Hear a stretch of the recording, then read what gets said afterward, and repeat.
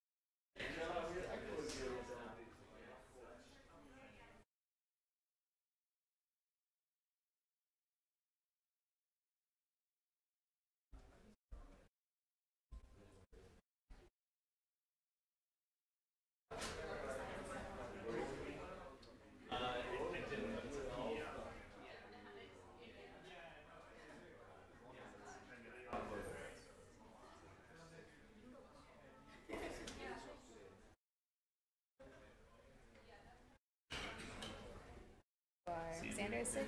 Awesome, we're good to go.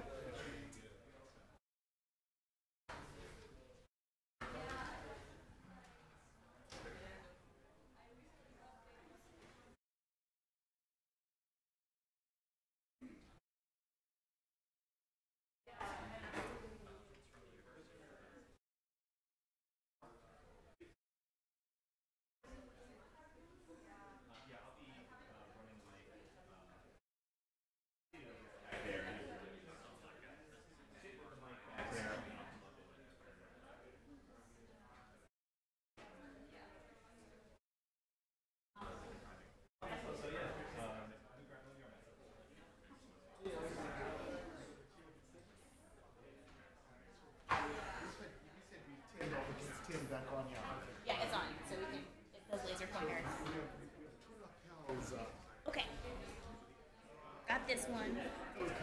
should. All right, you know you're good. You're good. All right. And I just.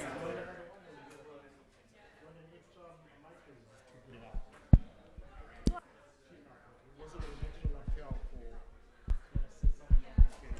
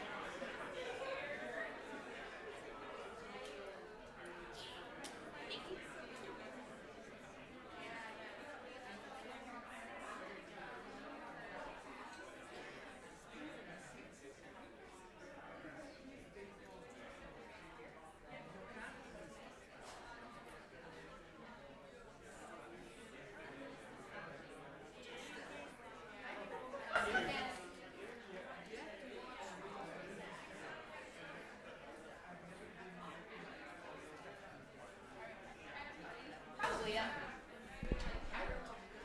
Hi everyone, Welcome to the last session of today. So we start with Grace Olivier, who will talk about resolved metallicity and stellar population maps at redshift 1 to 2, implications for stellar models. Hello, everyone. Okay, cool. I got the mic on. Excellent. Hi, I'm Grace Olivier. I am a postdoc at Texas A&M University. Today I'm going to talk to you about resolved metallicity maps and stellar population maps. That was a really ambitious title when I submitted my abstract, just FYI. You'll see a little. We'll get to a little bit of them. But this is work I've done with the Templates team.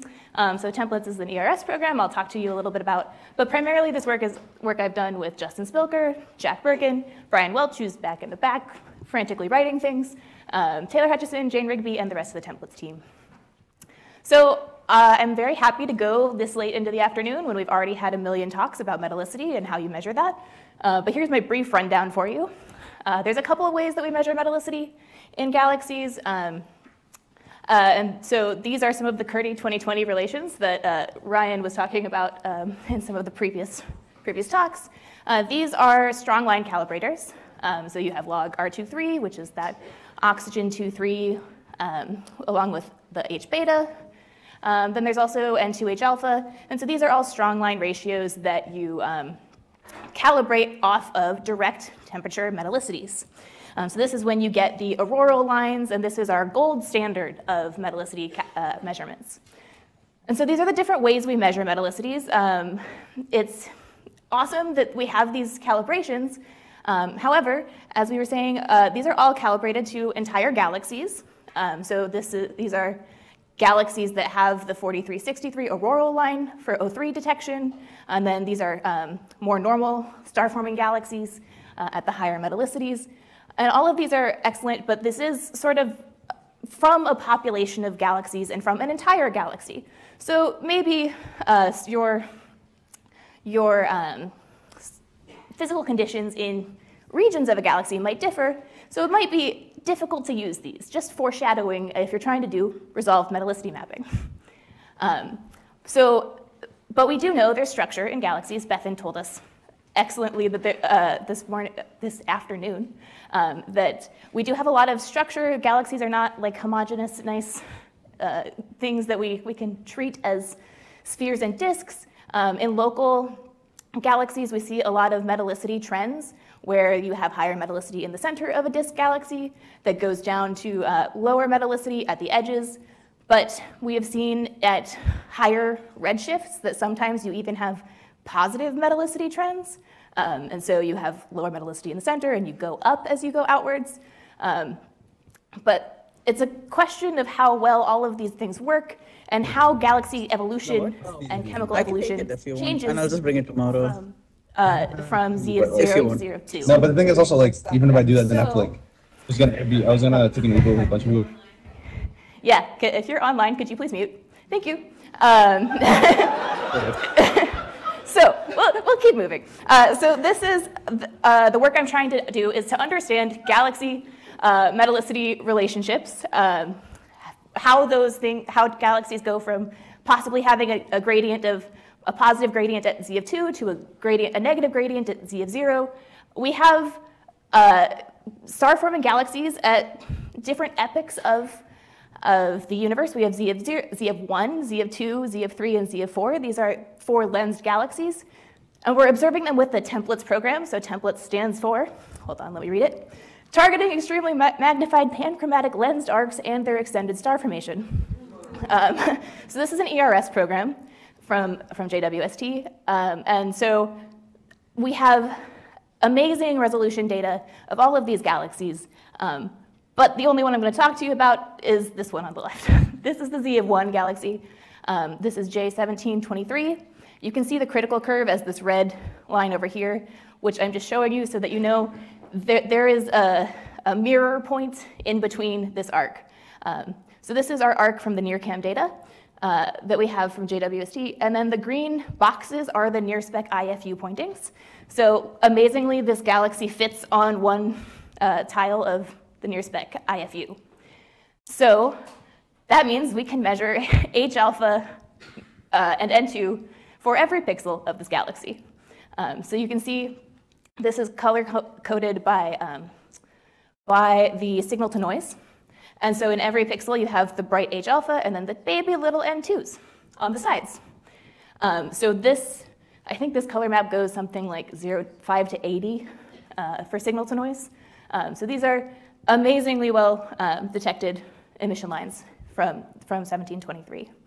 And when we take that information, we can look at the flux map. We have these bright star-forming clumps on the ends, where the H alpha is brightest. When we look at the velocity map, we're not seeing a huge signature for outflows or anything. We're actually seeing rotation along the galaxy. And I can't show you what this would actually look like because we haven't gotten that far in our lens modeling yet. So you'll just have to live with our image plane arc that we're seeing. So there's not a huge anything looking like outflows going on here. But what we really want is metallicity, which means we need to look for oxygen 4363, this auroral line. And we are able to measure it throughout the center of this arc. And so you'll see this is H gamma, and then over here we have oxygen 4363. And it is detected through pretty much the entire center of the arc. This is on the same signal to noise scale as the H alpha, so that's why it looks less impressive in this color map, but it's still there. So when we take all of those emission lines and we put them together, we can start to get direct metallicities from the auroral oxygen lines. And what we get for this map is we have the highest metallicity pixels that we have are actually more correlated. They're showing up inside the star-forming regions that we saw. And then towards the center, where we had some older clumps, those were redder in the near cam, we have actually older, less metal-rich gas. I will ask you to ignore this little dark outline around the thing. I have some binning issues I'm still fixing. But this is what we get with the direct temperature metallicity. And then if you use some of these other strong line relationships, like the Curdy 2020 N2 versus a Marino 13 N2, you get entirely different maps that look very different based on which tracer you use. In fact, S2 has metal poor clumps instead of metal rich clumps. So it's really dangerous maybe to start doing resolved metallicity mapping if your physical conditions might not actually match what those calibrations are tracing. And just to show this a little more clearly, here is a violin plot of the spread that we get from the direct metallicity versus all of the other tracers that we saw.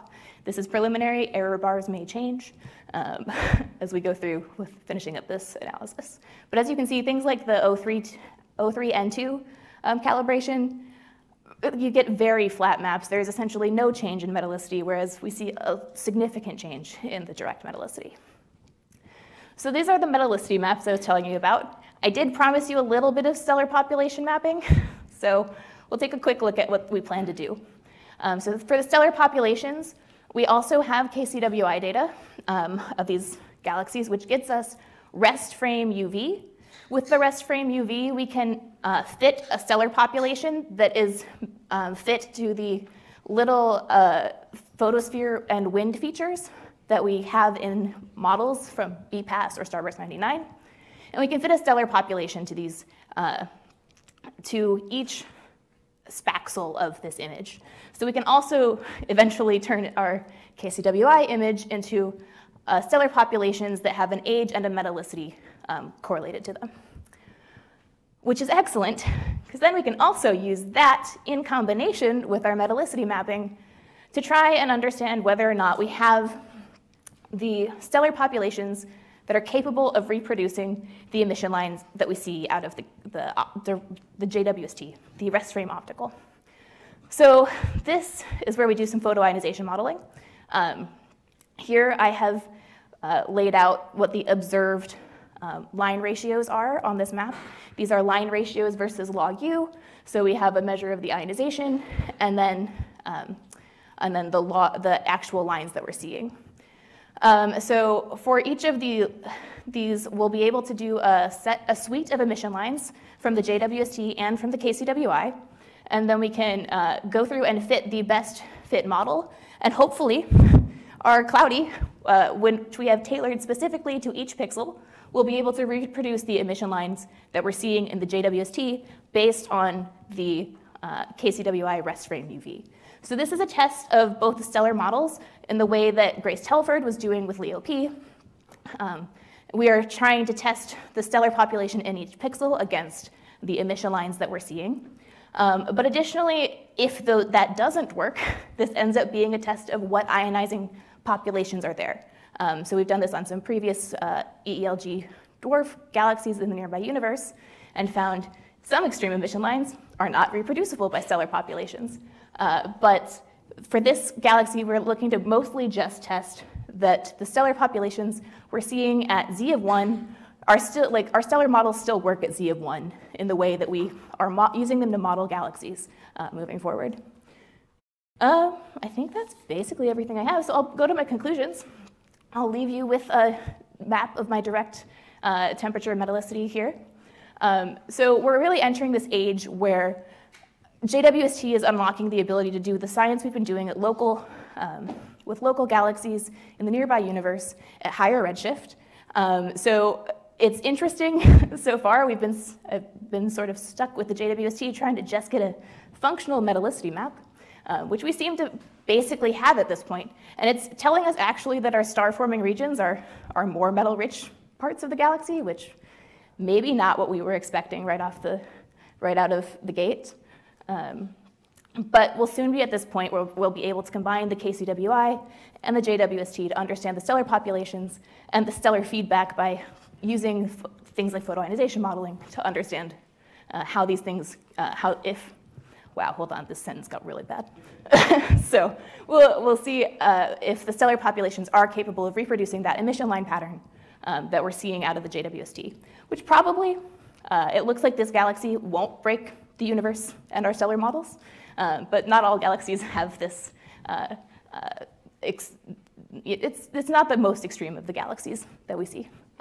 Hopefully, this just is a good test of our stellar population models, just like Grace found with the LEO-P. Hopefully, we are finding stellar models that reproduce emission lines. So I think I'll leave it there.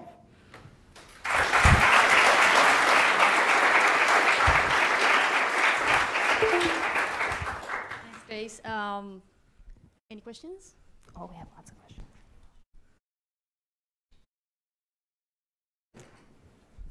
Thank you very much. Thank you. Very nice talk.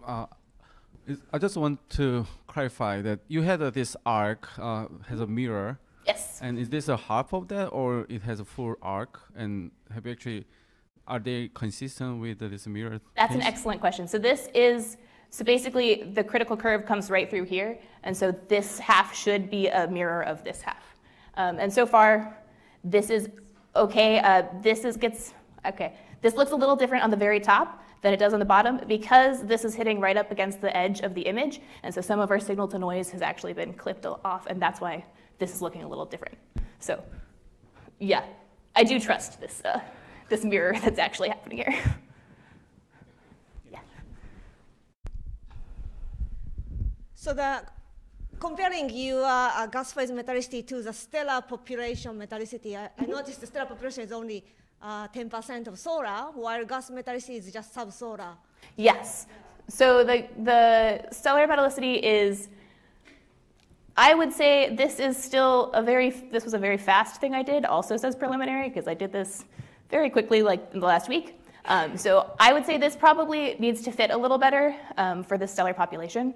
I think that I'm really missing some of the P Cygni profile on the carbon-4 and things like that. So this metallicity might actually change. So I don't expect it's probably actually 13% solar. I'm thinking because this is before the supernova occurred, it's 3 million years. Yes. So I expect that these values are similar to the gas phase metallicity. Yeah, I expect, so at Z of 1, I don't think there's going to be too much change between the gas phase metallicity and the stellar metallicity. This might be a little bit sub what we're seeing from the gas, but I'm not expecting. I will expect this one to go up a little bit. Hi, thanks for the really cool talk. I am going to ask a question which you will know after my talk why I'm asking this. Have you tried using the spatially resolved metallicity to get the metallicity gradient after source plane reconstruction? Right, so that's the, sorry, I kind of missed saying that. That's the goal, and one of the things, but right now we are waiting on source plane reconstruction because our lens modeling has not gotten to that point right now.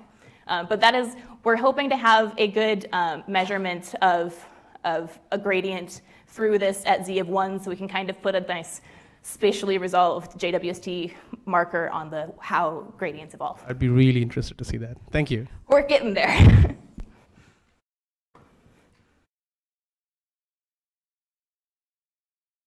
On to the next speaker, so let's thank Grace again.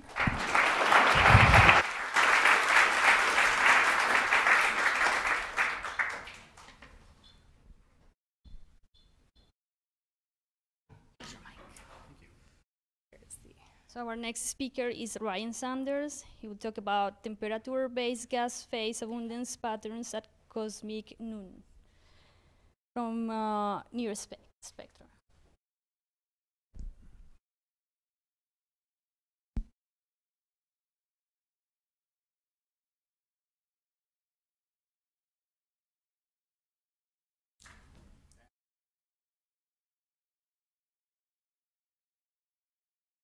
Okay.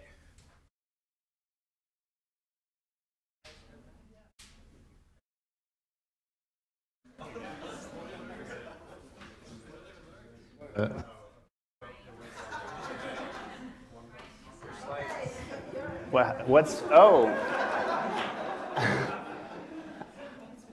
Okay. Hopefully that will stay now. Sneak peek. Oh, no, okay. There's a way. Should I do it differently? Yeah. I usually do it in PowerPoint. I uploaded a PDF because I thought it'd be easier. That was clearly not the case. Okay. Hi, everyone. Yeah, so I'd like to talk to you about using JWST to study the physical conditions in H2 regions and the chemical abundances in the ionized gas in high redshift galaxies in the same way that we do for local sources using the same tried and true nebular astrophysics that we've applied in nearby galaxies. And the sensitivity of JWST near spec can really allow us to do this at high redshift for the first time. So we've had lots of introduction. I don't need to go through this stuff that much. Metallicities can probe the baryon cycle, the formation of galaxies, feedback and outflows. We've seen that in the local universe. And with samples at high redshift, for example, from Keck Mossfire, this is work from a few years ago, pre-JWST, we now have spectra of thousands of galaxies at redshift greater than 2 that have suitable spectra to infer metallicities if you have the right tools to convert those line ratios into metallicities accurately. So we've done this. We can get inferences on things like mass loading factors, but it's ultimately only as good as the calibrations that we have to make these conversions. And pre-JWST, no metallicity calibrations are directly based on observations of high redshift galaxies. We use analogs, we use models, but we need to make that step directly at high redshift. And then we can also think about moving beyond just the oxygen abundance that we often focus on and talking about the abundance pattern in multiple elements, which have enrichment channels that come from stars of different masses, and so they're enriched on different timescales. And you have the potential of measuring the abundance pattern of the galaxy to make inferences about the formation history of that galaxy. So a really simple demonstration of this is just a single population starburst at time t equals 0. And you can see how the abundance of various elements relative to oxygen vary over time. You get an abundance pattern at short time scales from essentially pure core collapse supernova enrichment. This is things that would have low abundances of iron, carbon, nitrogen, for example. You can see neon over oxygen is flat because they're both predominantly produced by these. When you have AGB enrichment, you see that nitrogen and later on carbon increase relative to oxygen. And then on long time scales, you get contributions from type 1As. Iron goes up, but also things we're not used to thinking of as type 1A products have significant contributions from type 1A. So things like sulfur, argon, silicon have this slow rise at late times from type 1A enrichment. So you can learn about formation timescales, formation histories through abundance patterns. but also feedback and outflows. So work from Danielle and also from Fiorenzo Vincenzo have shown that producing the carbon over oxygen versus oxygen abundance relations in the nearby universe requires not only these yields from our models, but also outflows that carry away preferentially core collapse supernova products that occur after each successive burst of star formation in galaxies. So formation histories, but also the effect of feedback and outflows gets imprinted in the abundance patterns that we see. So to address both these questions, we need deep spectra to measure these faint temperature-sensitive auroral lines that many people have been talking about, so I don't need to introduce. But of course, JWST almost immediately showed us its ability to measure these with the ERO data, where we saw 034363 at redshift 7. Amazing. Totally blew my mind. But what if we take a spectrograph with this sensitivity, and instead of pointing it at the faint high redshift galaxies and the epoch of ionization, we point it at bright cosmic noon galaxies, where we can take very deep spectra of bright sources to get an incredible amount of detail, rivaling the amount of detail we have in spectra of local sources, local H2 regions, local star-forming galaxies. And so that's something we've done with the Cycle 1 program led by myself and Alice Shapley called the Aurora program. I'll save you reading the acronym because it's kind of tortured as these things are. But this is essentially a program that had 2 pointings, one in Goods North and one in Cosmos, where each one we have 24-hour on-source exposures on cosmic noon sources. That's broken down into 12 hours in the G140M grading, 8 hours in G235M, and 4 hours in G395M. That gives continuous 1 to 5 micron spectra with an almost even flat sensitivity across that entire range. And so this is a really powerful general use spectroscopic data set for a lot of different science. And some of our marquee things are direct gas phase metallicities, abundance patterns, and recalibrating these strong line relations for use at high redshift. We have a fantastic team, some of which are here today, that have made this possible. So it's Cycle 1, but we only got the data 3 months ago, because apparently Cycle 1 is still going on in 2024.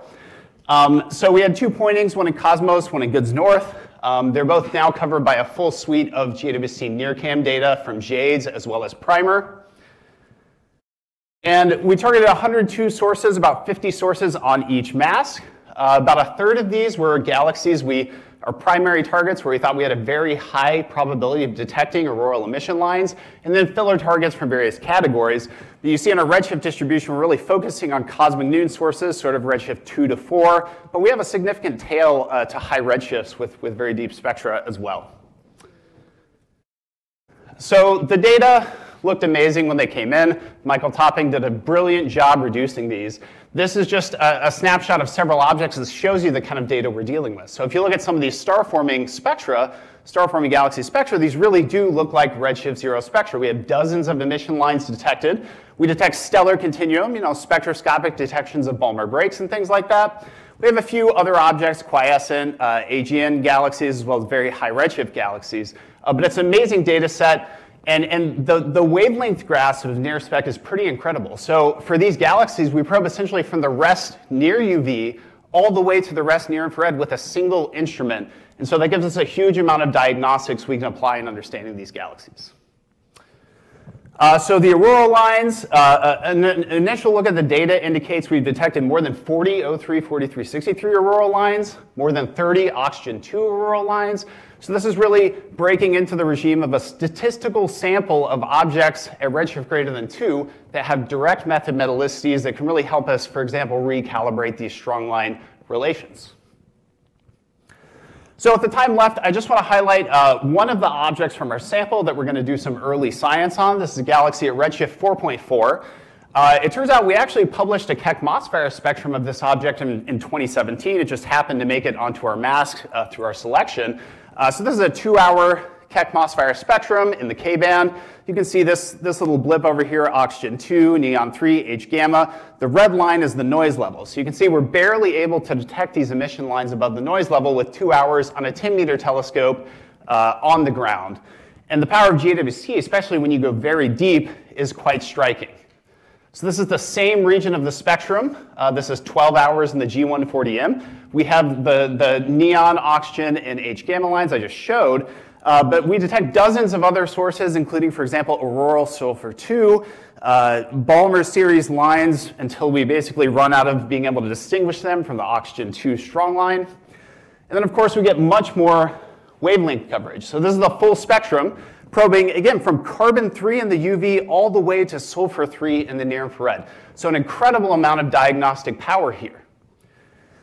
And so if we zoom in a little bit, you can see many, many detected faint features, including absorption lines in the UV. We detect more than 70 unique emission and absorption lines in this one source. And with that, you have a huge amount of diagnostic power to understand what's going on in these galaxies. So what can we do? We can take the very many H1 lines that we have, Paschen as well as Balmer series. We can determine the shape of the nebular attenuation curve on an individual galaxy basis. We've done this for this Redshift 4 galaxy, and it deviates significantly from the Milky Way or Calzetti or SMC curves in the rest optical. We see a much steeper curve here that is both steeper and must have a higher RV as well, even if you set our longest wavelength point to 0 in normalization.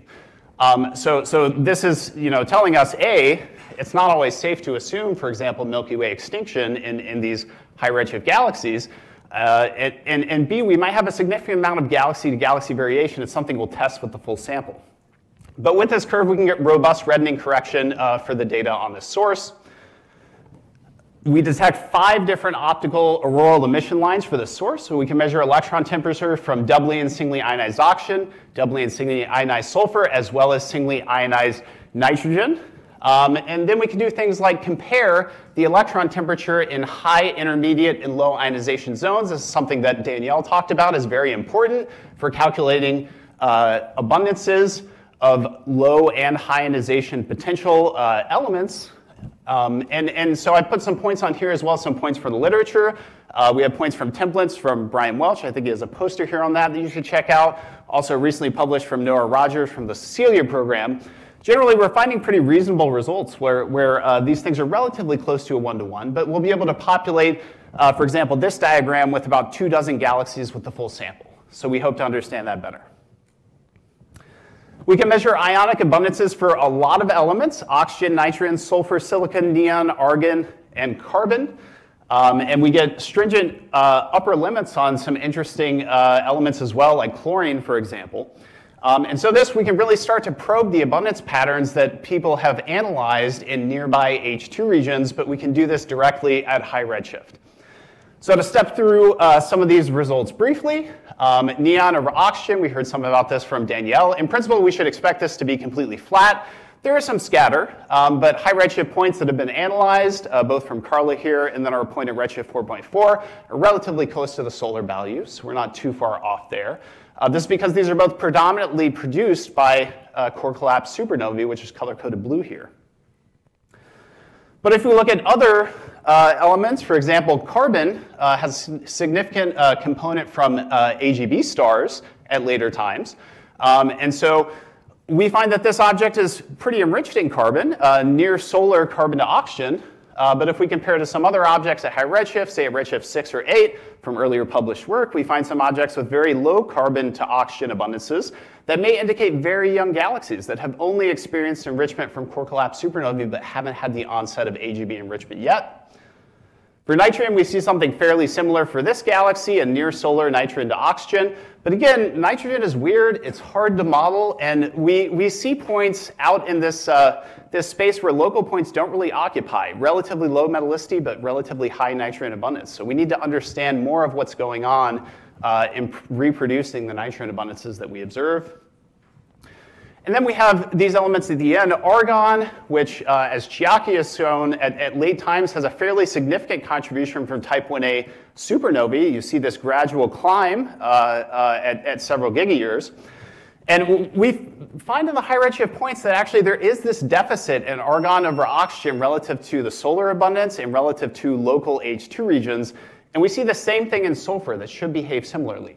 So we've heard about this evidence for alpha enhancement for an iron deficiency in high redshift galaxies because they have not been enriched by type 1a supernovae due to their young stellar population ages.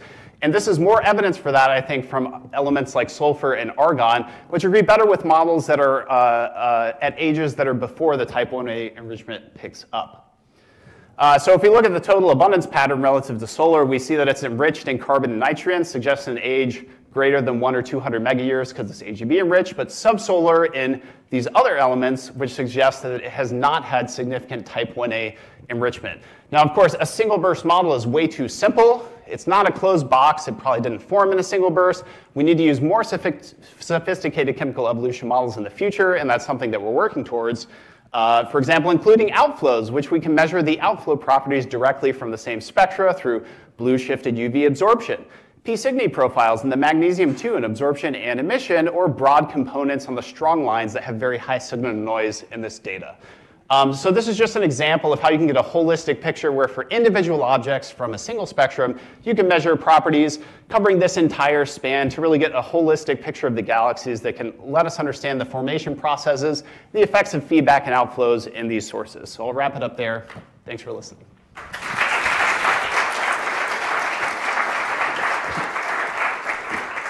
Thanks, Ryan. We have time for 1 or 2 questions only. Any questions for Ryan?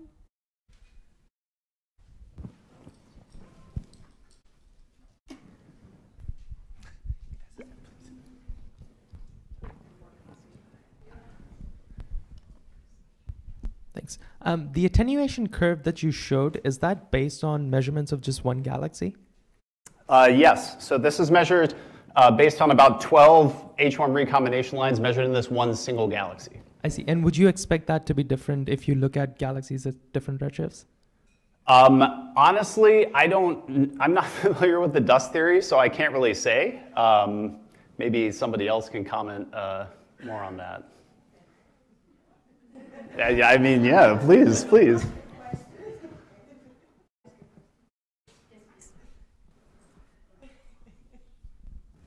Thank you. I'm not here to answer. I'm here to ask questions. So my question is, what is your color excess on that object? Using this nebular curve, we get an EB minus V gas of about 0.3. So it's definitely not dust-free. It has a fair amount of reddening. Okay, thank you. Okay, let's thank Ryan again.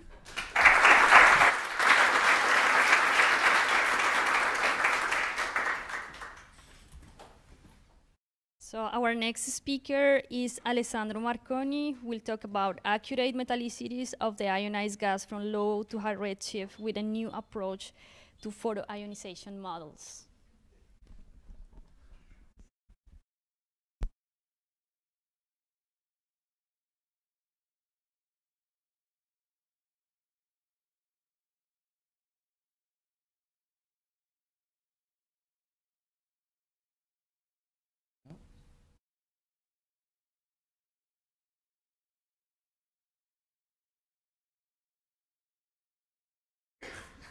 My fault, okay.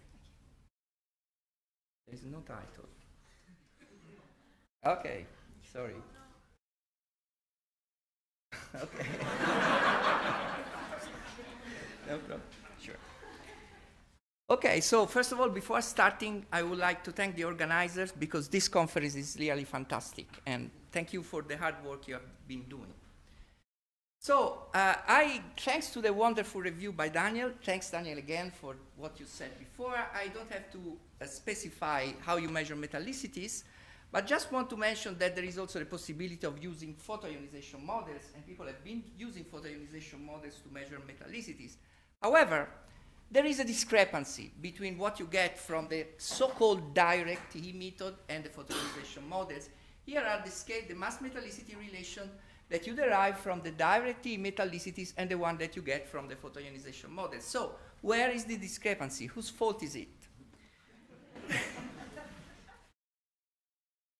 Well, the photoionization models are generally successful to reproduce the general properties of galaxies.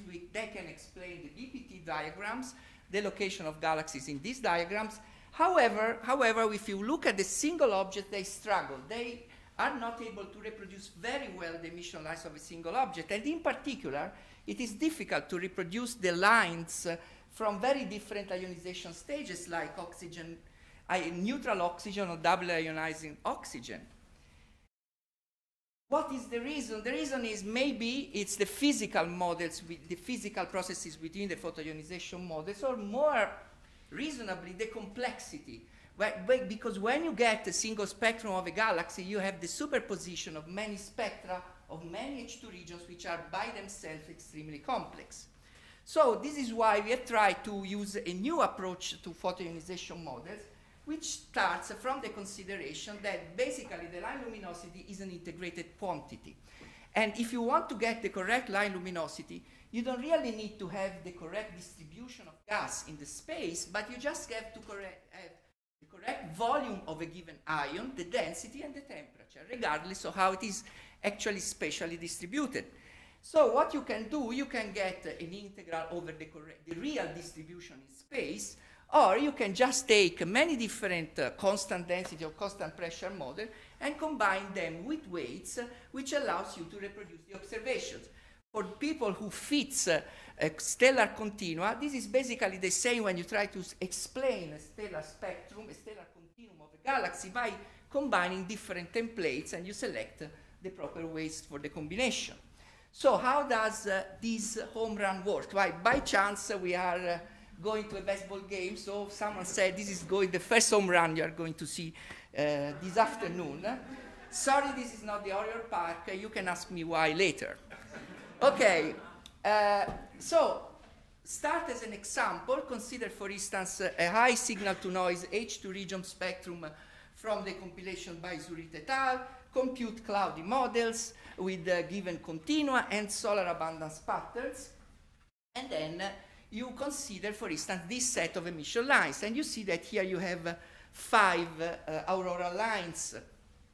Then you compute a grid of photoionization model in ionization parameter and density for a given ionizing continuum and metallicity. You fit only those clouds which are useful to reproduce the observed spectra. So usually it's 3-4 clouds out of, for instance, 100 or 80. And then you combine the chi-square with your data, and then you repeat overall metallicity to build this chi-square curve, which gives you the best model for a given oxygen abundance. How does it work? Let's make an example. This is one of the H2 region with high signal to noise. The chi-square is so deep that you have to make a plot in logarithmic scale, and it goes way below 1. And this means, given the errors that I have assumed, which is about 10%, that all the lines are reproduced to better than 10%. Here is this diagram, model over observed. The gray bar is plus or minus 10%. All these lines, auroral lines, high excitation, low excitation, are reproduced within 10%. By the way, you can also compute the average ionization parameter and density that gives you an information of the average properties of this cloud. But this is just one object. So we have available the wonderful database prepared by Danielle and the Chaos group. You take, for instance, 22 H2 regions, with those with a high signal to noise. You consider a total of 18 emission lines. And as you can see here, you are able to fit all of them to within 10%. And you get a lot of information about this. In particular, you are able to reproduce all the oxygen line, the sulfur 2 and sulfur 3 line, which has always been difficult to reproduce, such that some people were mentioning the possibility of wrong atomic parameters. What can you learn? Okay, let's do this trick. Let's take the emission lines predicted by the model, apply the TE method, and compare with the TE method applied to observation, and you see that you are perfectly in agreement. But this is just a different way to say that the emission lines predicted by your model reproduce the observations. But if you now compare the TE metallicity from the emission line predicted by the models with the real metallicity predicted by a model, you have a problem, because the blue line is the one-to-one line, and you generally have a discrepancy of about 0.1, 0.2 dex, but this discrepancy can become even larger.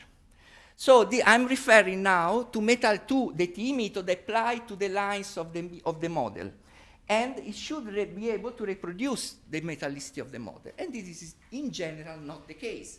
And this is a problem which has been known since many years.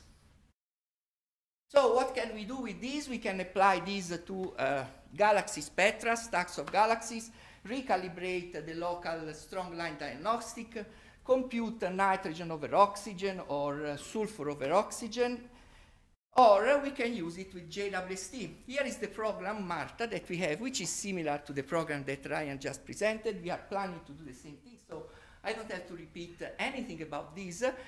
Here is the quality of the spectra. There are many auroral lines detected, again, tens of galaxies. And I'm just showing here an example of the application to one of the galaxies. Here are the emission lines which are fit. These large gray bars are just the upper limits. And basically, in all the cases, we are able to reproduce the detected emission lines also by fitting the extinction. But the problem is, this is metallicity predicted by home run, and this is the metallicity that you would get with the TE method. There is a discrepancy of 0.3 dex. This metallicity predicted by home run is not well out of the rest of the mass metallicity relation, but you have to take this into account when you're doing TE metallicities. Another example, if you apply this method to high Z galaxies, I'll be quicker, is that you can estimate, for instance, you can compare these high Z galaxies with what you get with the H2 regions, with the single galaxies, local low metallicity galaxies. And what you get is that high Z galaxies are a bit different from the local one. For instance, you see that, for instance, look at the blue dots. In terms of ionization parameters, the range, as you can see also here, the range cover of the high Z galaxies is the same. But if you look at the, but if you look at the densities, here you have a fraction of the object which have very high density. And this is basically consistent with what we heard yesterday from the talks. And this is here. You see that here is the distribution of local galaxies. The high redshift galaxies extend over this range, but there is a significant fraction of objects there. Now, we can apply this also to active galactic nuclei, this method. Just an anticipation, we have developed this kinematical model to try to reproduce this, these complex maps that we observe. This is a famous galaxy, NGC 1365, flux velocity and velocity dispersion map. And then with a simple radial outflow, conical radial outflow, our model can basically reproduce the data such that it is very difficult to see differences. What can you do from this model? Let's wait for Giovanni Cresci's talk, which will show you what result you can get by combining many galaxies when doing this analysis. Okay, but what you can get, for instance, you can get the mass outflow rate as a function of the radius. Take, for example, the Circinus galaxy.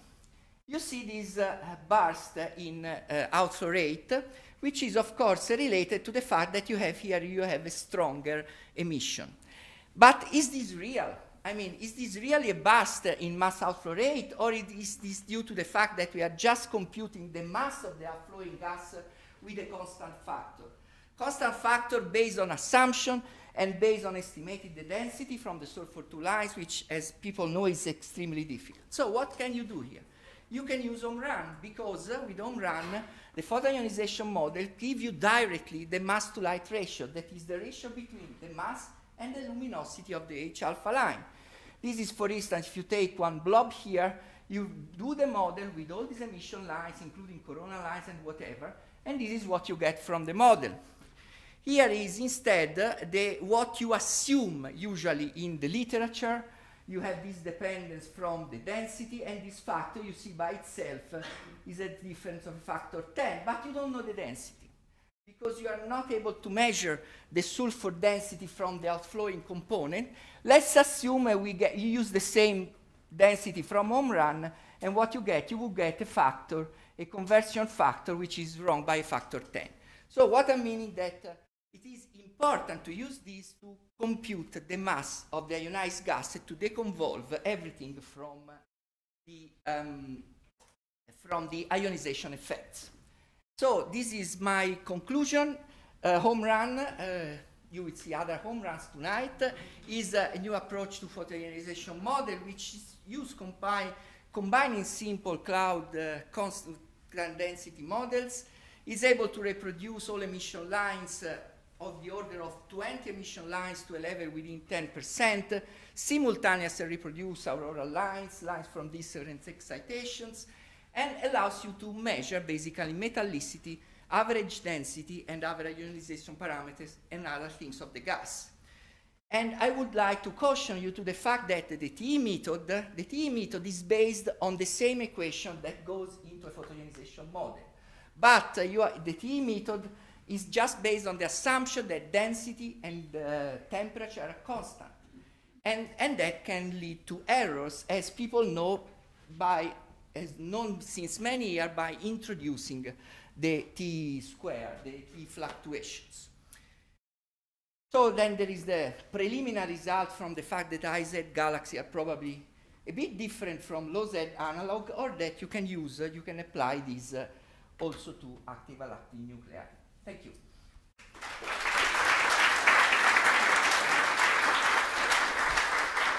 Okay, we have a lot of questions, so I go first there. Hi, thank you for a great talk. I'm curious, for your grid of models that you're pulling components from, the amount of dust in those models and the corresponding depletions, I would naively expect to be a function of ionization parameter. Can you talk about how you handle dust in the multi-component mode?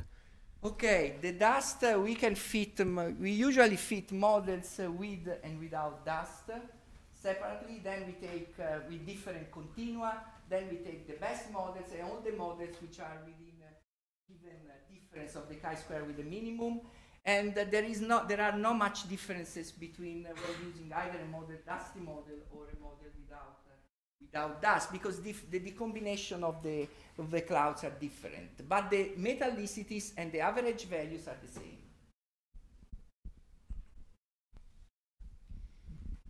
Very nice talk, thank you. I just wanted to comment that in work led by Michaela Hirschman with Stefan Charlot from last year, we came to exactly the same conclusion by convolving cosmological simulations of galaxies with photoionization models, basically the same conclusion that the higher densities at high redshift lead to this changing calibration for the strong lines. So it's nice to come to the same conclusion from different directions. That part of the no questions there. Very interesting model. So I just want to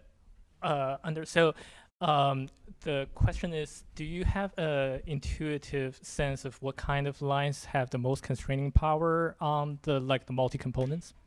The auroral lines. I mean, you need the auroral lines to constrain the temperatures of the models. Of course, in terms of the distribution. Don't have auroral lines, you tend to have models that fit the data which are too hot, and then you underestimate the abundances. So auroral lines, even one or two, are important to have reliable results. And so I mean, even if it's not the direct TE method, you still need auroral lines, and especially for this kind of models, you need a lot of emission lines. You cannot just use 2 or 3 emission lines, because at that point you will be completely degenerate. Oh, I think maybe that answers some of my questions. So I was wondering whether how unique your kind of fitting result to be, and also you said that it's more you don't need the distribution, but whenever you actually to the last point, when you combine with kinetic modeling, do you still need in that case, do you need some distribution? You need to assume that each component to be in some velocity component, or yeah, well, that would be the next step. I mean, the Mocha 3D software gives you basically a 3D distribution of the gas. So in principle, you could go from a 2D distribution of sky to 3D, but that's still in the future. I mean, we haven't even done any test about that yet. But in principle, that would be the idea of having a 3-dimensional BPT diagram, and then, of course, applying 3-dimensional photoionization model by separating the various parts that you see overlapping on the sky. Last question. So very nice talk. So concerning the thing that it is difficult to reproduce the auroral lines. So no, the auroral lines are density dependent.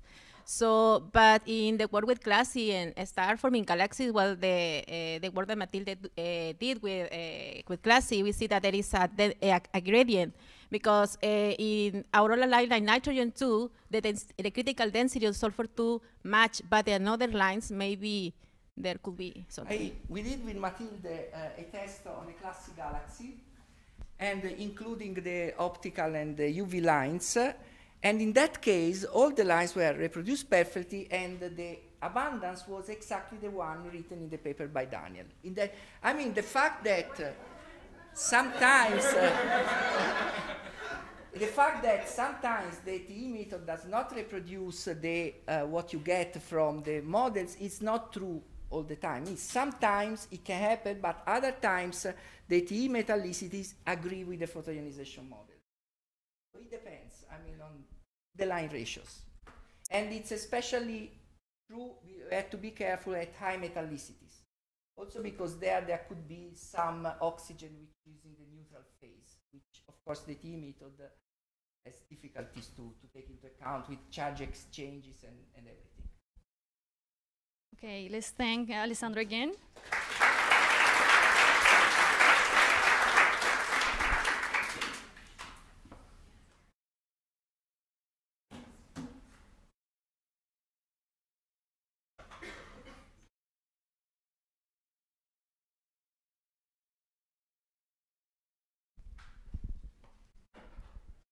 So our next speaker is Ayan Acharya, if I pronounce it well. Okay, he will talk about interpreting gas metallicity gradients on high redshift using cosmological zooming simulations. Cool. Can you guys hear me? Yes. Am I too loud? I usually am. That's interesting. All right, great. We are well into the last hour of what has so far been an exciting and long day, so I will try not to keep you for too long. My name is Ayan Acharya. I have been a postdoc here at Johns Hopkins University and Space Telescope Institute, working with the Foggy Simulations Group, if you couldn't tell, and working on metallicity gradients. I'm also one of the last frontiers between you and the baseball game, so another reason to not keep you for too long. Therefore, I decided to start this talk with my conclusion slide. Right? So it's one of the worst ways to start a talk because this plot looks very messy. And this looks messy, and that has a reason. What this plot is, if I want you to take away one thing, one plot from my entire talk, this would be it. Right? So this shows our current understanding of the metallicity gradient evolution, gas phase metallicity gradient evolution. We have had a lot of talks today from everyone, basically, about metallicities and spatially resolved metallicities. Grace, Bethan, Daniela, they all hinted at how metallicity gradients are complex, how galaxies are inhomogeneous, how gradients are difficult to measure. This is all summarized in this plot. The hex bins are observations of various kinds, and these shaded regions are simulations of various kinds. And as you can see, probably, that there is very stark disagreement between the two. And that's one of the key points of this talk. So therefore, I could stop here, and I could say my talk has finished. But I have 10 more minutes. So now I will go on into a little bit of the background. Yeah, metallicity evolution is indeed a mess right now. All right, so what is metallicity gradient, and why do we care about it? We all know what metals are and what metallicity is, and this is, I believe the third or the fourth time this cartoon, really useful cartoon, is being shown, where we see a cartoon of the baryon cycle of metals sort of going in and out from the disk and between the disk and the CGM. But what's the metallicity gradient for those who may not be familiar with it? The way we define that is we say, okay, there is a certain value of metallicity in the disk of the galaxy at a certain radius from the distance. Now, if we fit, and that becomes the radial profile of the metallicity. Now, if we fit a single line through all of these points, the slope of that line is what we call the metallicity gradient. So it's one number, and that defines the entire galaxy, which is something it may not be the best idea to go about, but we'll talk about that later. Now, why is it important? What physics does it tell us about? So for example, the metallicity gradient is negative. If there is high metallicity in the center, less metallicity in the outskirts, that might signal metal pore accretion on the outskirts of the disk. Right? That would lead to a negative profile. On the other hand, if the metallicity gradient is flat, there is no gradient, that might involve rapid radial mixing of gas. So that's something that we can tell from an observed metallicity gradient that is flat, for example.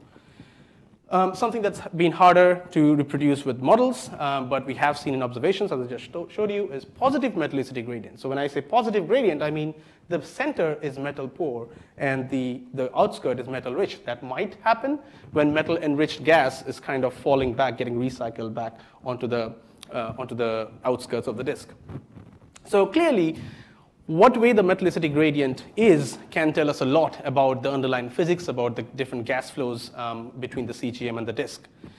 Therefore, it is worth taking a detailed look with high-resolution simulations. And that is what I'll be talking about. That's what I've been doing with the foggy simulation. So just really quickly, very briefly, the foggy simulations, if you are not aware of it already, they are a set of 6 Milky Way-like cosmological zoom-in simulations. And the main sort of power of foggy, this is an AMR code, adaptive mesh refinement code, combined with a novel technique called forced refinement, which basically allows us to have very high spatial resolution, not only on in the cold disk of the galaxy, which is of course important to have, but also we have very high resolution in the CGM just around the galaxy, right? So that allows us to study these small spatial scale sort of gas motions, as well as the fact that we have about 5 million year output cadence of the simulation that allows us to study small timescale variations, as you will see that they're important.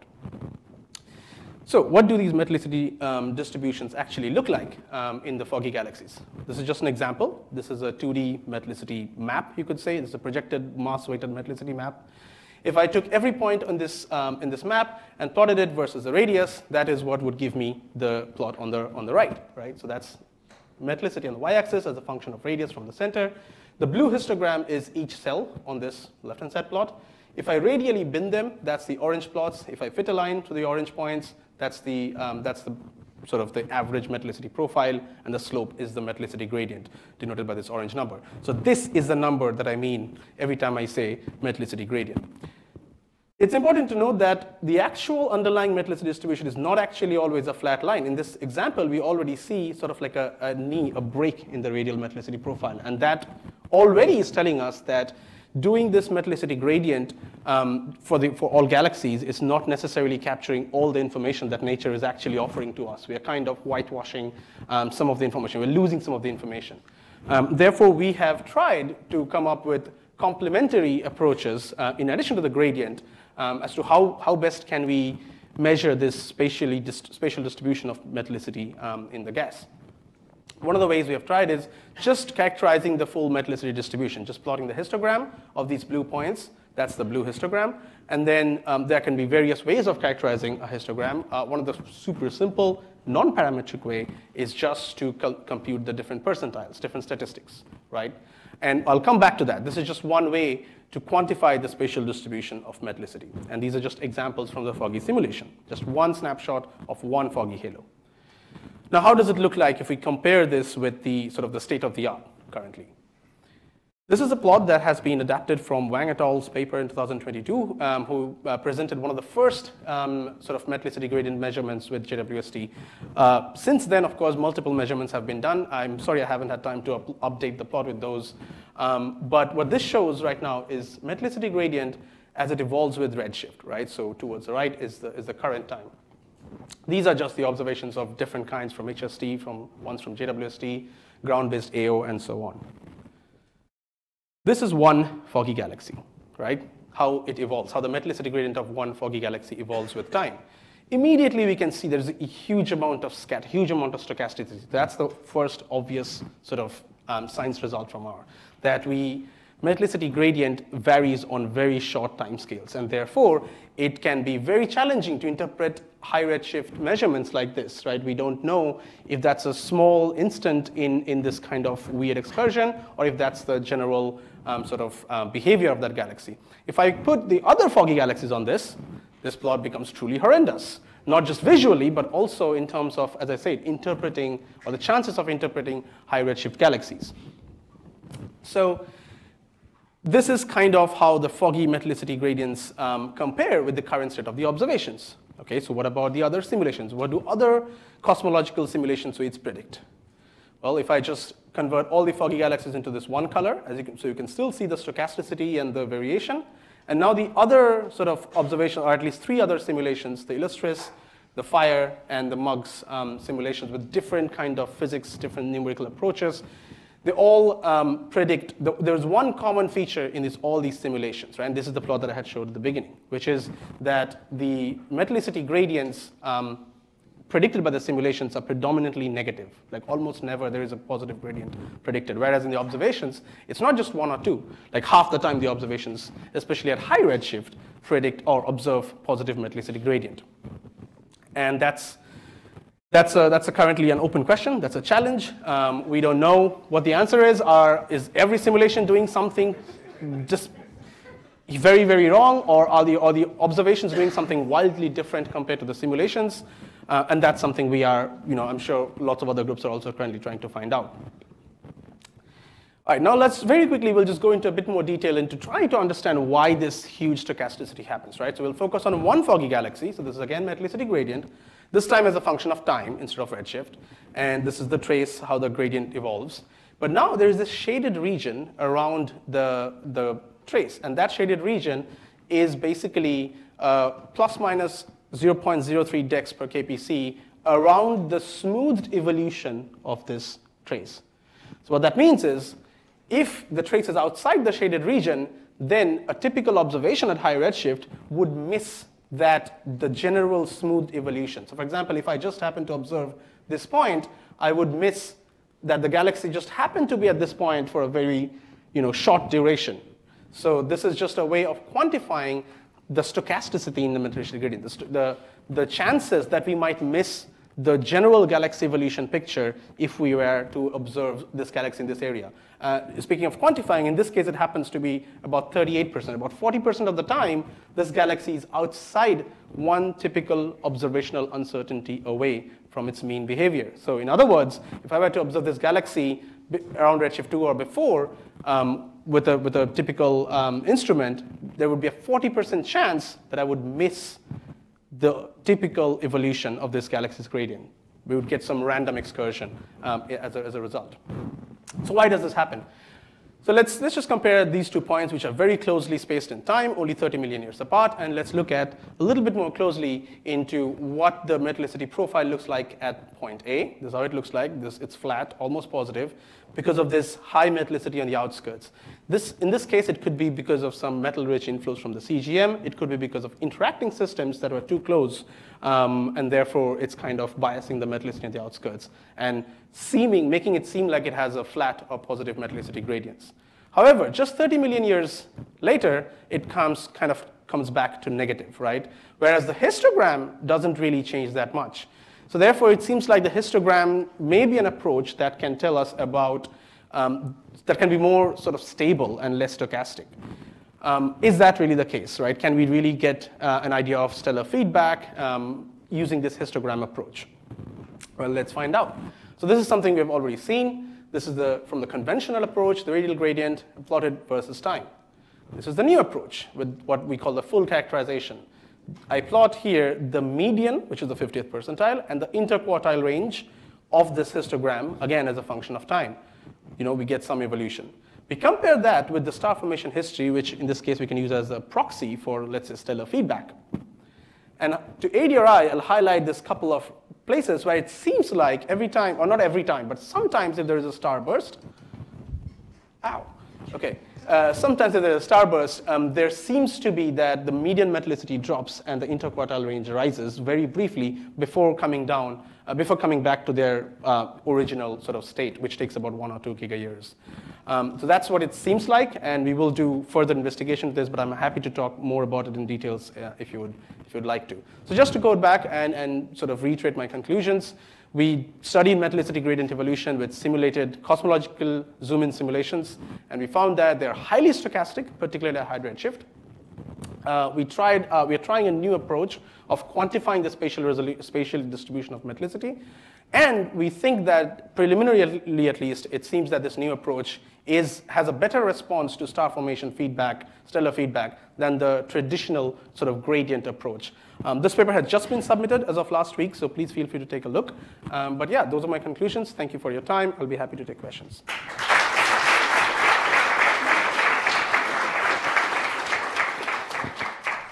Thanks, Ian. Very interesting results from simulations. So we'll pass the microphone there. Okay, so just real quick. So in the nearby, like very local universe, a lot of galaxies have evidence that the gradient flattens at large radius. And so, you mentioned that yours flat. Is there information in the flattening that you can pull out, just like you've pulled out gradient or histogram information? Yes, that's a great question, and my short answer would be yes. So in this case, for example, at least in this example, we sort of also see the flattening, right? And we do see that in lots of foggy galaxies in the majority of the time. And in the foggy simulations, we see that because of misalignment between the inner and the outer disk. So actually in this image, this inner disk, which is, as you can see, metal rich, has a different sort of angle of inclination than the outer disk, which is metal poor. And because of this misalignment, the metal can't travel. And also, I should have mentioned earlier, most star formation is going on in this inner part and not in the outer part, right? So, and with time, we do see, of course, because we are simulation, we have access to all the time, we see that with time, as it gets aligned, the metal starts flowing or kind of traveling from the inner disk to the outer, and it becomes one smooth radial profile. So the flattening, at least in the foggy simulations, implies that there might be some misalignment between the disk or warps in the disk. And that's also something that we're working on currently. But great question, thanks. Oh, it's me. Hello. Yeah, interesting stuff. You're just tracking a generalized metallicity here, right? So you're not actually breaking it up by, say, iron versus alpha-enriched elements. And so I was thinking, do you think that may be affecting the gradients that you would ultimately produce if you had that ability to actually split by element? Because I guess I naively would expect if you're looking at the iron gradient, then you'd better be able to capture the gradient captured in the thin extended disk. Whereas if you're just looking at a generalized Z, then it could be hard to separate like the thin disk component versus a thick disk component. So I'm just curious if that sort of entered into your analysis at all. Yes, absolutely. So I agree with your statement, and it's a very good question. So in this case, in this current run of foggy simulations, we do not track the different metal species separately. So in this case, yes, you're absolutely right. I'm just talking about one generalized metal content in the gas cells of the simulation. So this is gas metallicity. But yes, in the observation, typically, at least in the high redshift emission line sort of spectroscopy approach, we would have the oxygen abundance as a proxy for metallicity. But yes, in this case, that is not an apples to apples comparison. Again, going back to Daniel's talk, which actually is interesting because, in simulations, again, different simulations they track different metal species, and observations usually do have a proxy for oxygen abundance. So there are differences. So this comparison is hard to do. What is interesting, though, is, however, it's not just a little disagreement, or it's not just one of the simulations that doesn't agree. It's interesting because none of the simulations can reproduce positive gradient, no matter what physics they have, no matter what metal species or ions they trace, and no matter what species the observation traces as a proxy. So that's I think the key takeaway. But yes, I agree. So in the next run of foggy simulations, we are incorporating something that will change the feedback method a little bit, that will track the different species of metals, and that will also trace the metals, and that's something that I'll be working on. So same plot, Captain America versus Iron Man, right? Yeah. There are some. I'll put it there. There we go. What can we learn from the few galaxies that do have negative metallicity gradients? That's an excellent question. I've thought about this, and the best I have been able to come up with is that these galaxies, given the amount of stochasticity that we see, if assuming that the galaxies in the sky are behaving anywhere remotely close to these, then I would say this is just chance, right? Even this, let's say this observed galaxy right here, this just happened to be here at the time of observations. Like depends on where you capture them, I think, in their. What do they look like? I mean, are they really they're not disk galaxies. They're not. Are they in some strange state where? No, I mean, to the best of my knowledge, most of these observations, if not all, are sort of star-forming galaxies, spiral galaxies. I mean, may not be very spiral at high redshift, but they're definitely star-forming galaxies. That's why we have the emission line diagnostics, right? In the simulations, these are definitely all sort of, at least the foggy simulations, all Milky Way type simulations, or Milky Way-like galaxy at redshift 0. So these are all sort of our standard spiral star-forming galaxies. They don't look very different if in other ways. It's just that what's going on at the outskirts, if there is an interaction, if there is some gas flow at that specific instant when we are observing the galaxy, that will bias the metallicity gradient greatly. Right. Great. Let's thank Ian again. Thank you.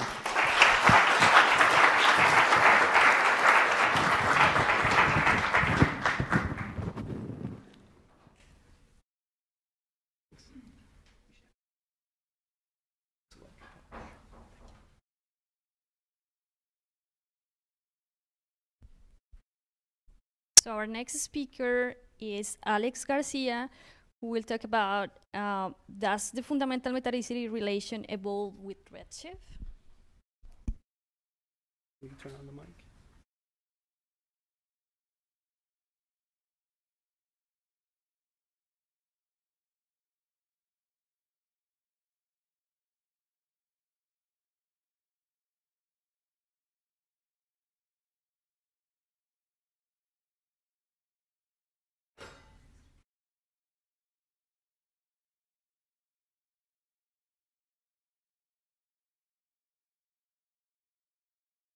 Perfect. Yeah, all right, figured it out. Hello, everyone. My name is Alex Garcia. I'm in my 3rd year of my PhD, and I'm actually not from New Jersey. I'm from the other direction. I'm from Virginia, so not too far from here. And my talk today, or excuse me, I should say my research, broadly speaking, is in the physical drivers of galaxy evolution. Now, I'm a simulator as well, and so the way I want to go about answering these questions and addressing these is by trying to make these even-handed and quantitative comparisons between the different evolutionary models, right? This apples-to-apples analogy that we heard earlier. Now, in the year 2024, there's like a million of these things I could pick from, but today I'm going to be focusing on 3 in specific, that being Illustris, TNG, and Eagle. Now, I'm not going to have really any time to go into these models in any detail, but I think a fair question one could ask of me is, well, why these 3 models? And the answer is actually pretty simple. It's because they're actually pretty qualitatively similar. They have runs that are very similar mass resolution, very similar box size, and they implement a lot of the same physics. But on that last point, they don't actually implement the physics in exactly the same way. And so even in these 3 very similar models, we get a wide diversity of predictions for galaxy properties. This opens up a really interesting area in a super rich parameter space for understanding how changing our galaxy evolutionary models can have profound impacts on how galaxies evolve through time. And today, in specific, I'm going to talk about one relationship which I think is exceptionally well suited to help me make these quantitative comparisons between these simulation models. That, of course, from the title being the fundamental metallicity relation, or FMR. The FMR is this 3-parameter relation between stellar mass, gas phase metallicity, and star formation rate. It's most commonly shown in this mass metallicity relation space, which we've seen a number of times today, as like this gradient here with star formation rate.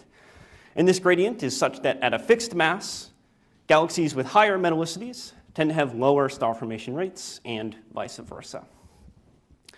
And this has been reparameterized a couple of different ways. And so this Minucci paper changes the x-axis here from mass into some combination of mass and star formation rate with this free parameter here, alpha. Now, what does this alpha do?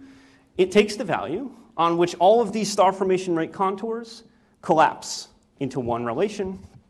And another way you can think about this is it minimizes the scatter. And so we call this value alpha min for minimizing the scatter.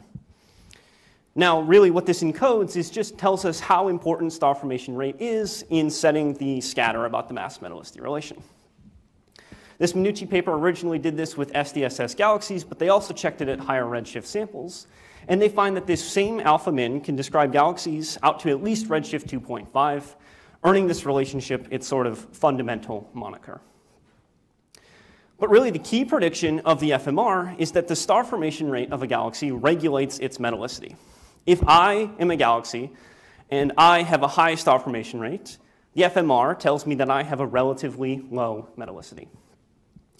This has implications for two features of the mass-metallicity relation, one of which being the scatter about it, as I just described, but the second one here being some evolution in the normalization driven by these increased star formation rates further back in time. Now, I mentioned this does pretty well, out to at least redshift 2.5, but I've kind of lied to you a little bit. There's a little bit more here going on.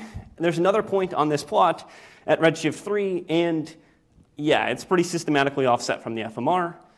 And if we look at recent JWST observations, we find as we go further back in time, we become more and more offset from this FMR. This has opened up a really interesting question. Does the fundamental metallicity relation evolve with redshift? Now, there certainly seems to be some evidence for this if you believe observations.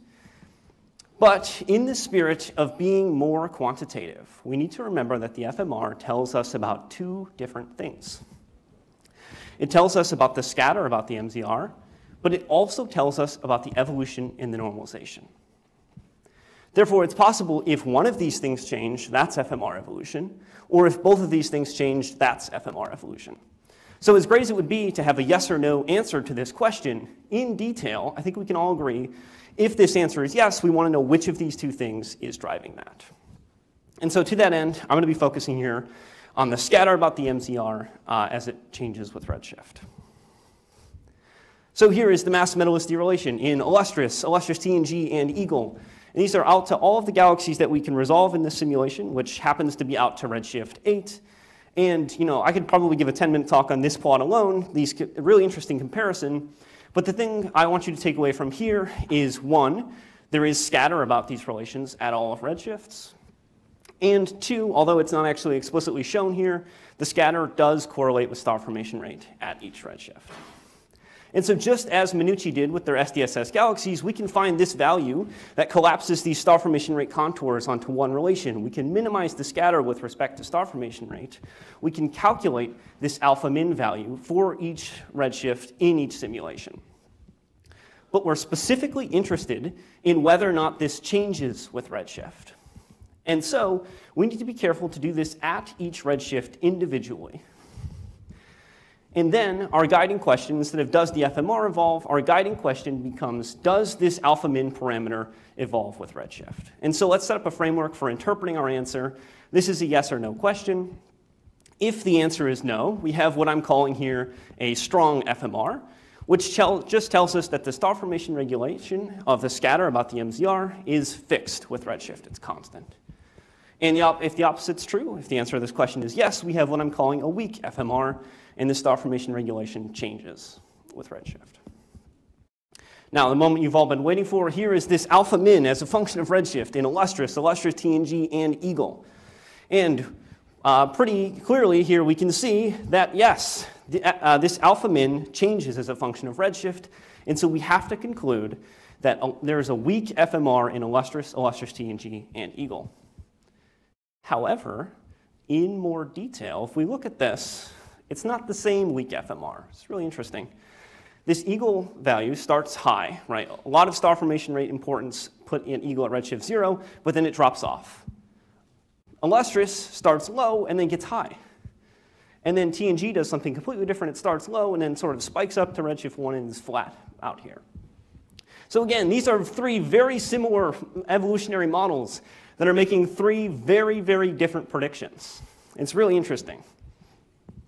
But taking a step back from that interesting point, we have to ask ourselves, well, what exactly do we mean by weak FMR? What is that exactly doing?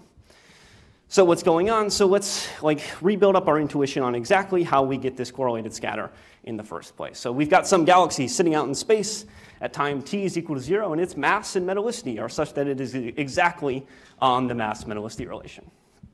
And I'm going to start my simulation here, and I'm going to start accreting gas onto this. which, roughly speaking, means that I'm adding more hydrogen.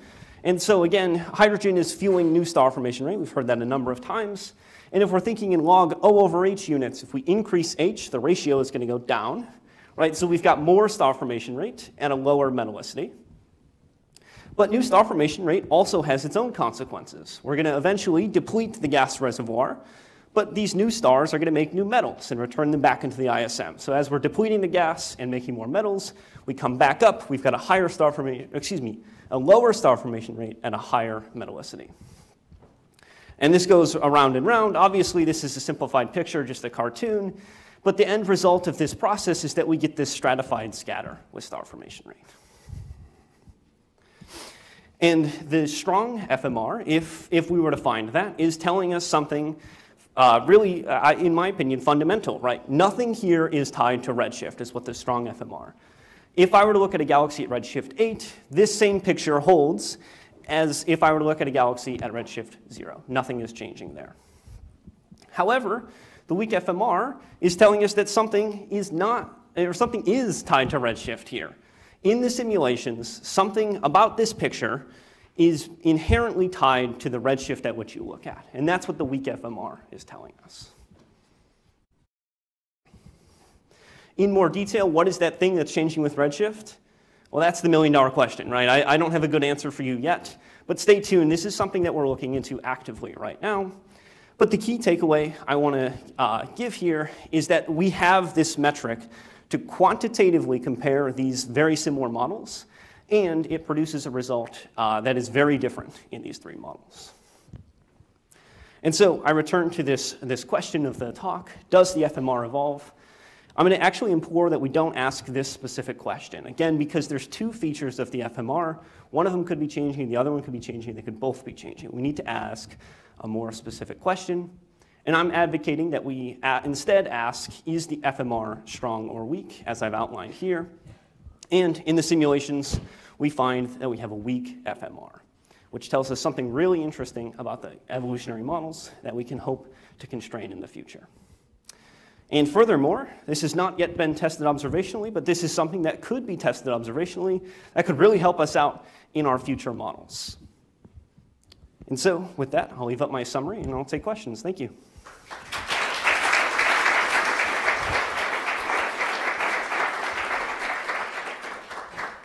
Thanks, Alex. We have time for a couple of questions. Hi, but isn't the question what's different in these models? The physics that's different in these models, right? This uses this same, if you apply these models to the same data, you get different results, if I understand correctly. Yeah, certainly, yeah. So that's the first question, right? What's different about how the models are calculating that? Yeah, certainly, yeah. And yeah. Yeah, so there are a number of differences between the models, and a lot of them are like very detailed implementations. And so, for example, like the illustrious and illustrious T and G use some effective equation of state to handle the star-forming ISM, whereas Eagle uses a completely different equation of state, right? And qualitatively, they're similar, but in detail, there are differences. Yeah, just one example. Hey, Alex, super interesting talk. I guess I'm wondering if you've looked into, in the simulation, instead of the star formation rate based FMR, the gas mass or gas fraction based, because the response of the star formation rate and the metallicity are really both responses to changes in the gas mass or gas fraction of the galaxy, and that should be a more fundamental relation. Now, the observational constraints are much worse for that, but there is some evidence at redshift 0 that that's a more fundamental relation. So have you looked into whether you have this weak or strong FMR situation if you base it on the gas content of the galaxy rather than the star formation rate as the third parameter? We have not explicitly looked at this with gas fractions or gas masses, but in principle, that's a very simple test to do. So it's something we should do, I think. Yeah. So this might be a related question. A while ago, when people were looking at the mass-metallicity relation, it seemed that if you were to separate galaxies based on their morphology, those that are regular disk galaxies from those that are interacting, right? The ones that are interacting have larger scatter. So my questions are whether or not, that's been updated since the 15 years that it was published, and then, there were a bunch of papers, and whether or not you're going to have changes in the FMR if you have an increasing fraction of interacting galaxies as a function of redshift. Yeah, so to answer your first question, yes, I think Sarah Ellison is on a couple of papers that look at this FMR in interacting galaxies. And correct me if I'm wrong, Sarah, but I'm pretty sure that they find that there's not an FMR. It doesn't follow the traditional FMR.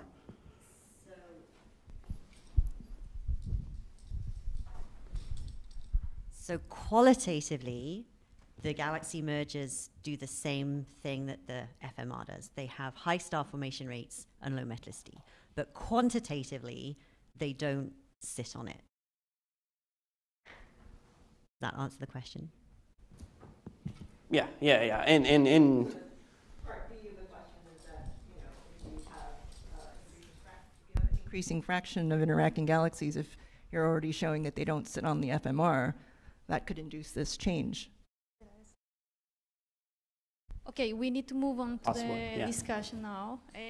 Let's thank Alex and all our speakers of this session.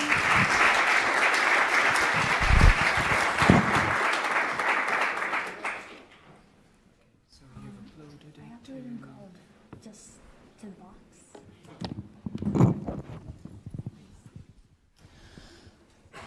Okay, while this is happening, I'm going to guide you through what you need to do on your side for this discussion session. Don't worry, we're not going to take a full half hour because I know you need to go and see the Orioles play. But whilst they're doing this, if you go onto Slack, onto the general channel, you're going to see a Slido link, which you need to log into. And we're going to be asking you some questions for you to interactively engage in for this discussion. What could possibly go wrong? Hey? Jackie, you've got to come up. Okay. There's going to be a set of questions, and they're anonymous answers, so don't worry. The reason we're doing this in this way is predominantly to get everybody's consensus on answers, and also make sure that we're hearing from everybody in the audience at all levels and all sides of the star formation, metallicity, high redshift, AGN fields.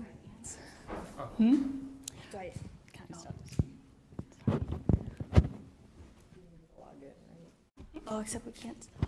I don't think you need to log in, correct? Yeah, okay, that's okay. So I took hi everyone, my name's Katie Grasha. I woke up at 2 a.m. because I'm jet lagged.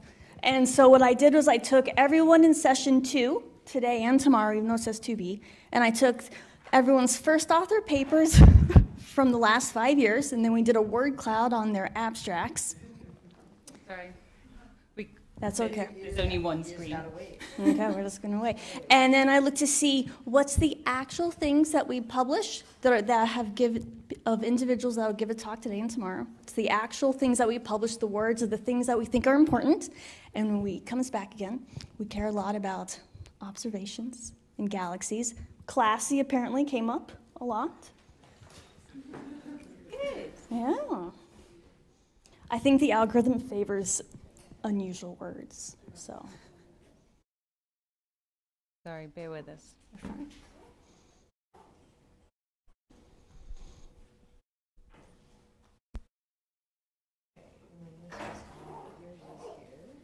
Yeah, there we go. Oh no, we can leave it. This is good. So these are things that we really care about: galaxies, abundances, evolution. But my most favorite part is to put context into the discussion we're having part today, 15 minutes or so today, and then a half an hour tomorrow, to put in some context of what we actually care about when we publish. And my most favorite thing was, however, appears in almost every single person's abstract. So apparently this is complicated, and we're going to have some good discussion. Is everybody logged into the Slido? Yeah? Okay. If you're not, go to slido.com and put in this number, or scan the QR code. Oh, people are already going. Can they already start doing it? Is that?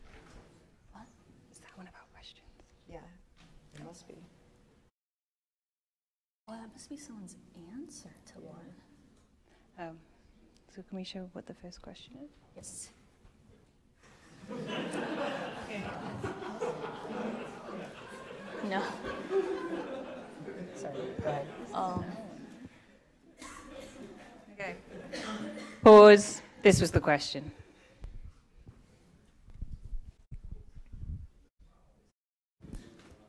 If you can know all things, unlimited knowledge, which single element do you think would tell you the answer to the life and the universe and everything? I knew someone was going to put gold. I'd love to see the studies on gold. What gold emission lines are there? Or absorption lines. Love to see them. Is there gold lines in stars? Only 4 stars have gold. 4 stars. 4. 4 metal stars. And some.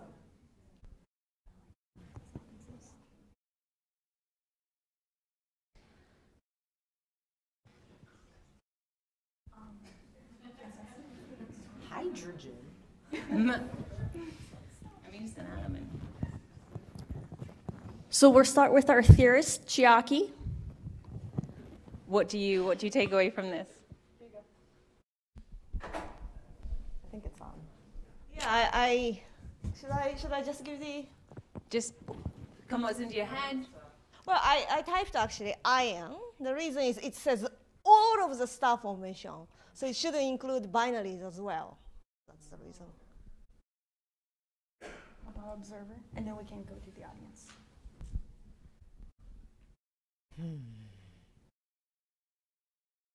Do you agree with the word map? No. Then there's a good question. Why not?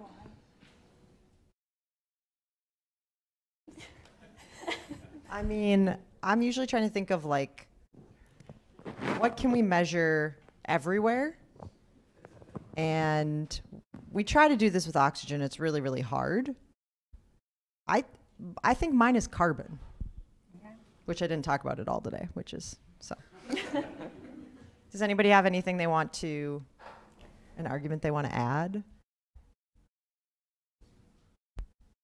This is just a warm-up, or? It's a warm-up.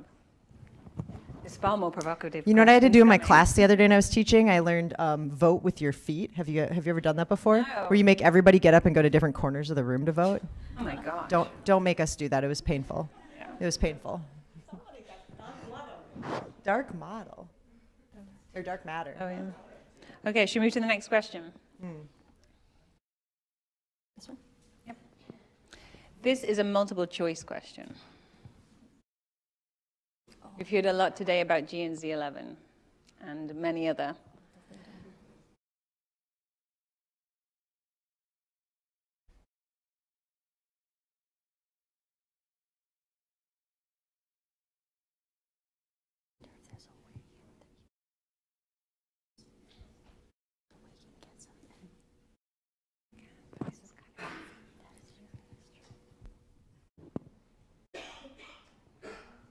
Okay.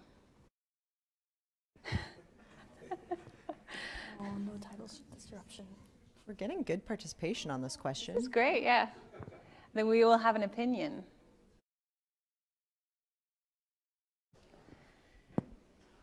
I know that you have some strong opinions on.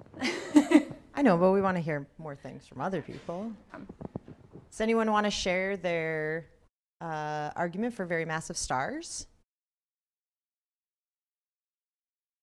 You're obviously in a nice majority here. It's a safe space.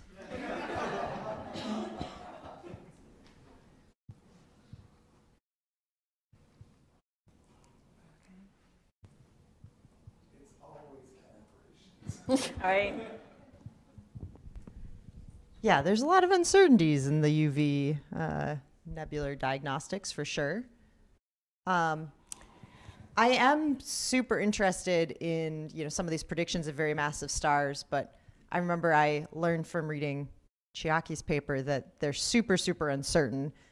When we're talking about like the stars that are like 1,000, 10,000 solar masses, like not just above 100, the ones that are like incredibly massive that we think, you know, there's not enough metals to really cool things sufficient. There's no metals to cool things at all at high redshift. So we get these like, you know, different clumping mechanisms that we produce these very massive stars. We don't really have any idea what their nucleosynthetic productions are.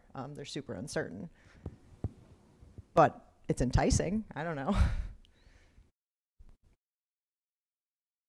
Does anyone want to comment on why they don't think it's supermassive black holes? Because we hear a lot about this in other conferences, that they do think it's supermassive black holes. Why are we not thinking like that? Sean, you want to comment? Back there too. Over here as well. Go ahead. We can do Samia first. AGN angle is hard, right? Because at least with the redshift 12 galaxy, when you do the UV line diagnostics and stuff, it becomes really hard to disentangle, and then it still, all the models that we have still favors like a star forming solution. So I mean, it can also be inaccurate calibrations, as you say. But because you still see the bound radiation and stuff, which is typically seen in AGN at low redshift, but you can also do that with like very massive stars, which will give like a strong nebular continuum. So, I mean, these are all degenerate, right? But the problem is, how do you make high NO, but then also have subsolar carbon to oxygen, right? So it's like this carbon to nitrogen thing is probably the key thing, I think, which we have to understand properly. That's what I think, at least, yeah. Okay, thanks, Maya.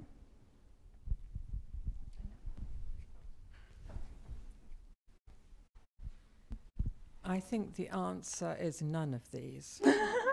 None of the above. Okay. And the reason I say that is because I think, it depends what you mean by high redshift and what metallicity you're talking about. But I think you can produce a high N to O ratio just by rotating O stars, which don't have to be very massive. Because if they're rotating, then the CNO materials in the center get just move up to the surface, and then with the stellar wind the enhanced nitrogen is just lost. And because the first part of the CNO cycle is carbon to nitrogen, so the carbon goes down. So unless you have some really, I don't know, zero metallicity star at high redshift or something, then you're going to see it in, I don't know, all the stars that are, say, more massive than, I don't know, 50 solar masses or something. That's included in the last option. But it's not. Wow, all right. Yeah, but Wolf-Rayet stars are not on the main sequence. I'm talking about just normal Commonwealth Garden O stars that rotate. Don't know whether anybody else agrees with me.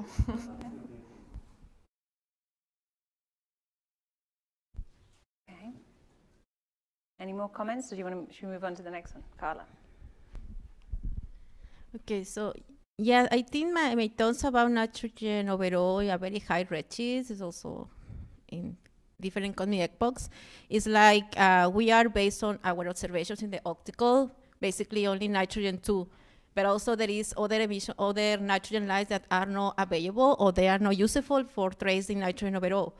We just recently see observation for nitrogen 3, nitrogen 4, and I don't know if there are people working to know if really these lines can be useful for determine these abundances, or they are tracing another kind of region of the gas. This is my guess. And also, well, to understand how this nucleosynthesis, I think they're missing a point. They're also about the nucleosynthesis of all different stars, not understanding. I think the stellar people is working on that.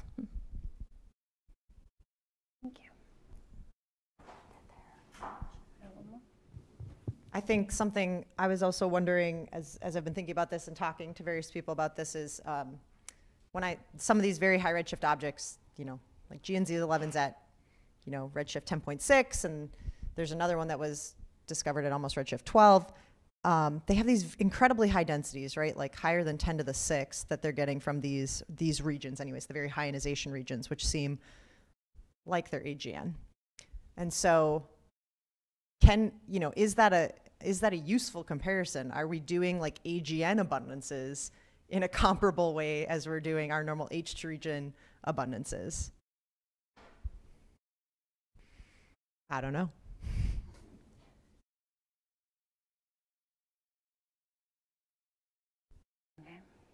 Yeah, okay. Even though nitrogen abundance should be high, even if it's AGN. Maybe not that high, but it should be higher than the solar ratio. Yeah. And also, in these different papers that show nitrogen overall, I think there are very coincident and had a different weight of metallicity. Nitrogen overall is very high, redshift is a bit flat. There is no more than that. It's like every single galaxy is flat. I don't know if this means something. Yeah, so maybe we're catching a unique phase, a unique process, because it's always at this kind of similar limit. Yeah, always within the same range. So we're going to have one more question, which is along the high redshift thread. And that's how high, and this is, you can answer more than one box for this to constrain yourself. But how high of a redshift do you think we've constrained chemical evolution?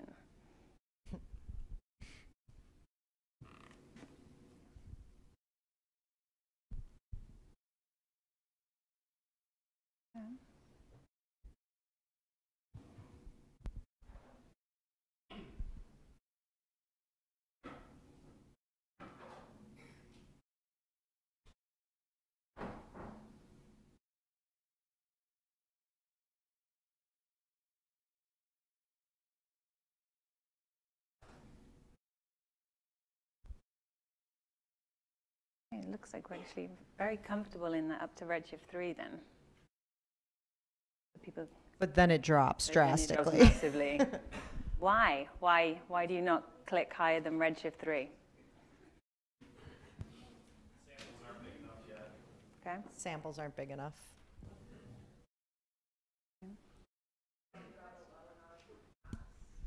Okay. We haven't gone down to low enough mass.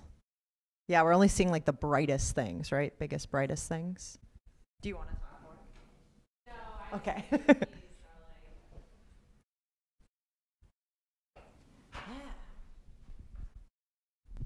Okay, as somebody who doesn't do chemical abundances that much, I'm curious as to why there isn't a Z greater than 1,000 on here, because primordial abundances are a thing, and we should actually care about them, right? So, I mean, yeah, we had the CMB, we've done a lot of stuff. It's yeah. And to be fair, like our primordial helium abundance is pretty well constrained, to be fair. I actually feel pretty good about that one.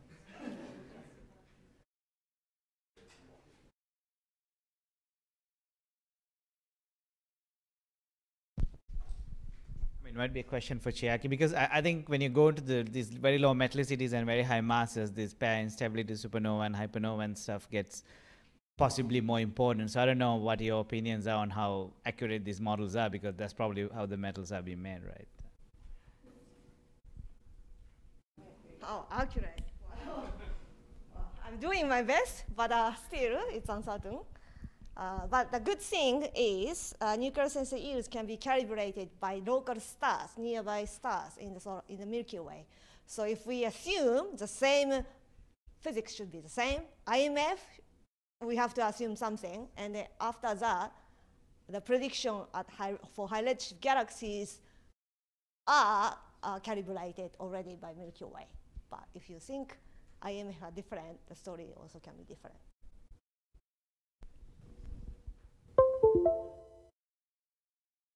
I think we're ended there. Because it's 5:17. Yeah, we need to release you to the baseball. Okay, well, we're going to carry it. This is part 1 of this discussion. We're going to continue it tomorrow with more Slido questions.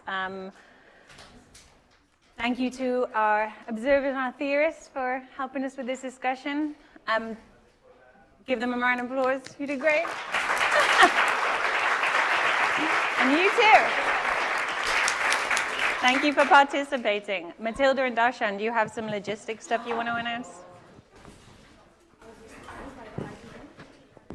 I think that the only thing I have to say, I wrote it also on Slack, but if you have a physical poster, you can bring it tomorrow, and we can leave them on the entire week because we don't have too many. So please bring your physical poster. All the people who have physical posters, bring them tomorrow, and people who have them on, just let them on. Okay? This is it. Thank you very much. Yeah, you can keep it the entire week.